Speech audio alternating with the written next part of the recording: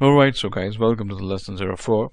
Here we're going to talk about some more sophisticated workflow of the selection of the edges that we're going to add some more detail to the disintegration effect. So far we have discussed with you the simplification process of the new selection edge and as well as the manual cutting of the edges with the help of the cut face tool.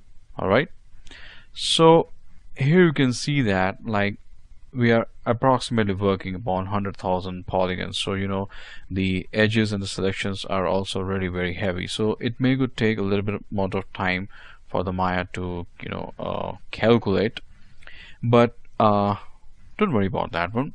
So now I would like to convert the selection of this existing new underscore selection underscore edge to first of all to the face mode, and then I'll again come back to the edge mode. So for that I need to press the Control and F11 keyboard shortcut to get myself the selection of the edges to the face mode, and this process is taking a little bit of the time, so I would like to request you guys to keep patience, and I need to pause my video for a while. Okay, alright, so we come back, and now you can see that we already do have got the selection of the faces, and our whole section of the edges now have gone to the to the face mode. Alright, now again I'm gonna do something which is pretty much interesting. I again wanna convert the selection to the edge mode. Reason why? Because by doing this I can get the opportunity to shrink down the selections, and in case of the shrinking you will gonna get some more selected edges that will going to get, once detached, we're gonna add some more sophistication in the disintegration effect. Alright, so how I gonna do that? First of all, I need to again press the Control F10 keyboard shortcut to get the selection of the polygon faces once again back to the edges. Alright, now pressing Control F10. Alright, so now we have converted the faces to the edge mode.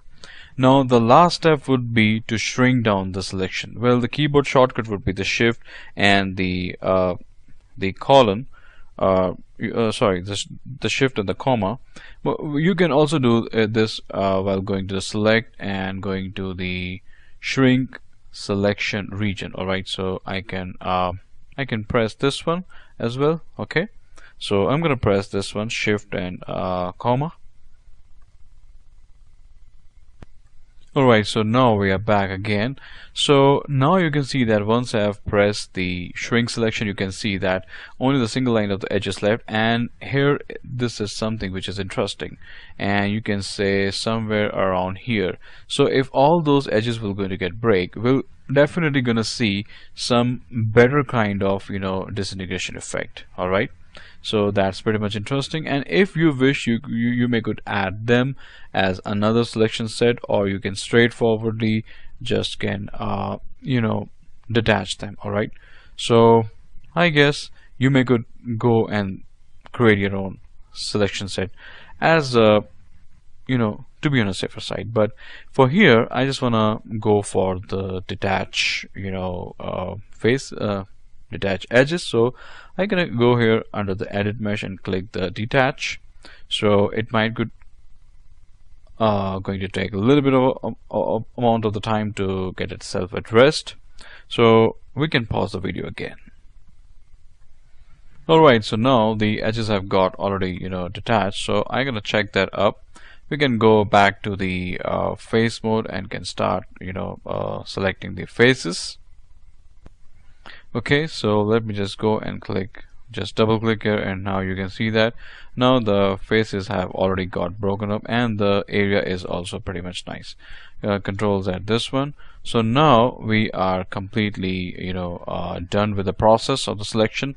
And guys, I just want to request you, all of you, to be a little bit more patient, because at this point of time you may gonna experience some sort of a glitch or the lag inside the Maya, because this whole process of converting the geometry, expanding the edges, contracting the edges, converting the edge to the face, then to the face to the edge, then to the shrinking, will gonna take a little bit more amount of time. So you may could find it pretty much fast and easy in this course, but just because I have taken some very frequent pauses and the breaks, just not to make you feel bored.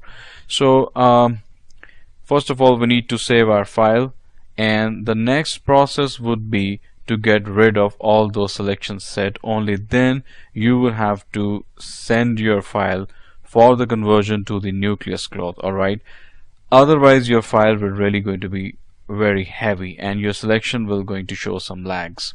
So what you can do is that over here only, let me just gonna go to the outliner and can get rid of all these selection sets. Alright, now with that, we are no more facing any lag or nothing.